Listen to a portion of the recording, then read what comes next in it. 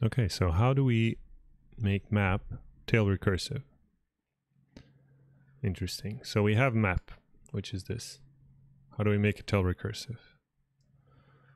The idea is, let me put here a little separation, tail recursive map.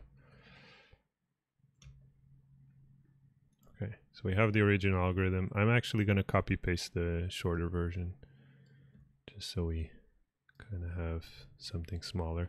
Okay, the basic idea is that the problem is that we are, the reason this is not tail recursive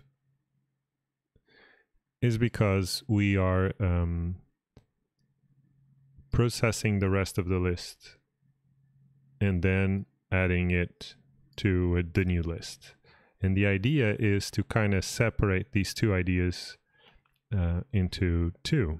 So what are these two ideas? The idea is, one, you want to build a pipeline that will construct the list and apply the Fs to all the elements.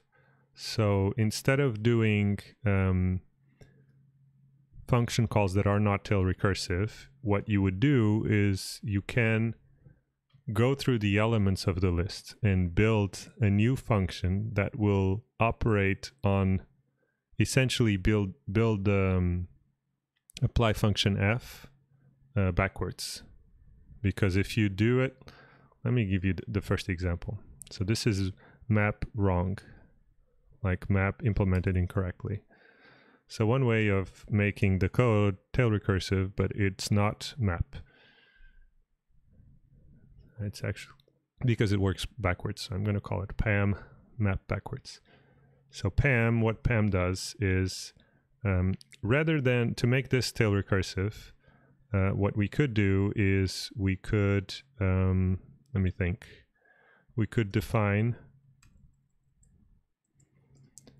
a PAM iter, right, that takes the accumulated value and takes the list. And then what we do is when we call PAM,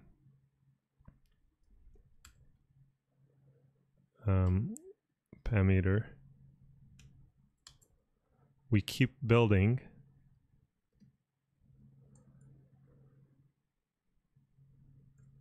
okay, I'm going to explain what I'm doing. Okay. So one thing that happens a lot in recursive algorithms is you create an internal function, and then we use that to represent. Let me make sure all the parentheses are correctly. Okay, and what is this for? This is for that. Okay, and now finally I do PAM iter, and then I call accumulator and the list. The list initialized with the empty list, and finally this is this. And if I call it, PAM, okay. So if I call PAM, PAM 1, 2, 3.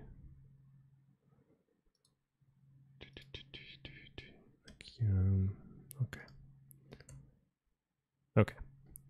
If I call PAM, I'm going to explain how I implemented it. But if I call PAM, which would be the naive way of trying to implement map in a tail recursive way, notice that the outermost tail call is PAM iter. So now this is tail recursive. So if I call map, it shows the values this way, and if I if I call PAM iter, if I call PAM, the list is reverse. So why is it reverse? Well, let's see. First, we need to understand how PAM works. The way PAM works is because we don't want to apply, we don't want to do a call. Where is it? We don't want to do a call first. Where is the call? Here we're doing the recursive call, and then we're doing something with cons. So we don't want to do that. We want the recursive call to be the last one. So therefore we move the cons to inside a temporary variable, which we define as a parameter of PAM iter. Okay, so PAM iter just contains one variable, which is akin to what you would have in a loop if you have a loop variable. You know, a temporary variable that is only there to be updated by the loop. Think of, let's say you want to compute the average, or if you want to compute the summation of all of the elements of an array, what you would have would be, you know, something like a variable that you keep updating inside of the body of a loop. Like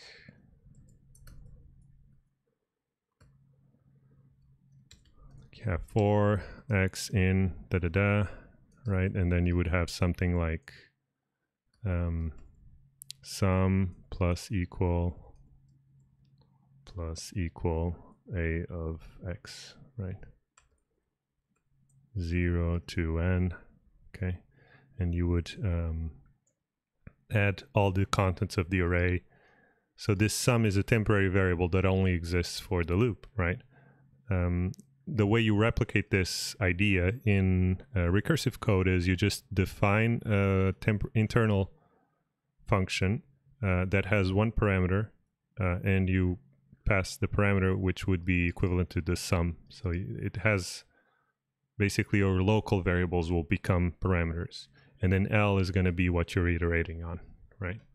So this is the basic idea. So if we are updating all the elements of the list, why not keep the accumulator to be the list as we update it?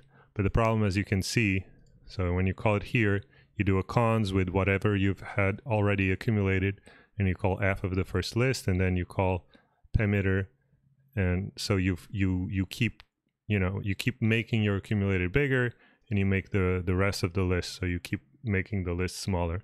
So eventually you get to a point where the list is empty, and in which case you just return what you've accumulated. So it's a very common pattern of functional programming. So we have to initialize the list with the empty list. So somehow you have to initialize this value. The problem is if you call pam, it reverses the list. So how do we get the best of both worlds, right? So what we would like is to have some algorithm similar to this, but that keeps the order correct. Okay, so maybe what we want to do is kind of fix PAM so that it fixes the order, right? So how could we do this? Well, the problem is that we're adding the accumulated values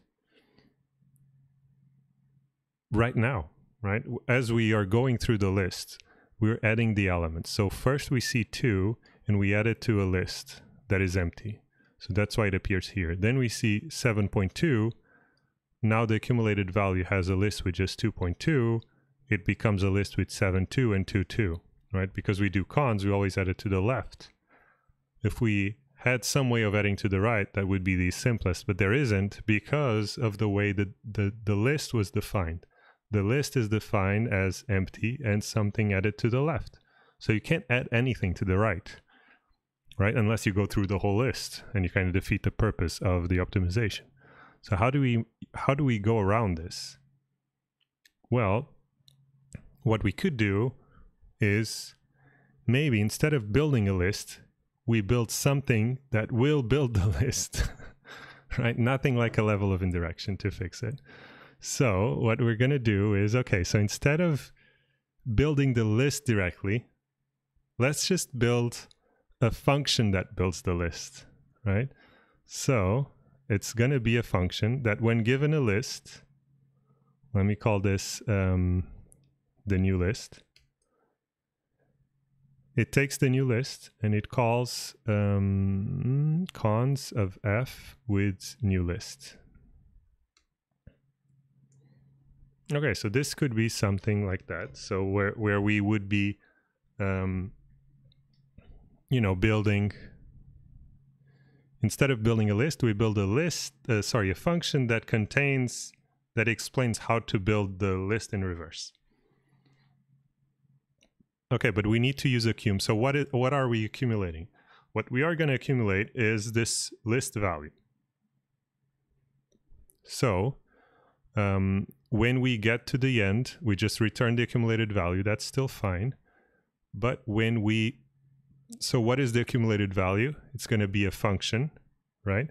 That when given a list, it should add cons to it. Okay. So, so now, where does a cum go? Right, we have a cum. Where's a cum? A cum. What is currently a cum holding? Okay, so I get the new list. I add something to it. So now I have to pass it to the old accumulator, which is the old pipeline. Okay, this is kind of what we're doing. So now we take a new lambda that when given a list, it adds a new element to it and passes that list to accumulator, which is itself another list. So how do we start this whole thing? We start with a lambda, takes that takes an x and returns x.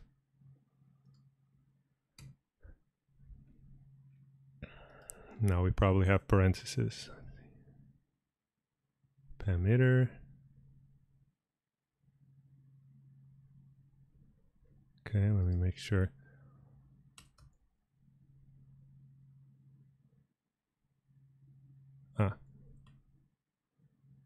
No, this is fine.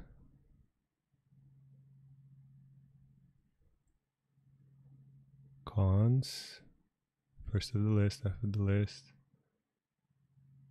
and then calls a cum, returns lambda.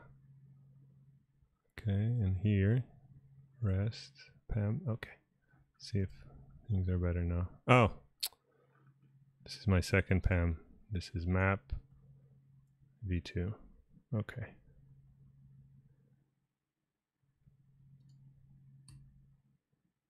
Okay, so now let's call map v2.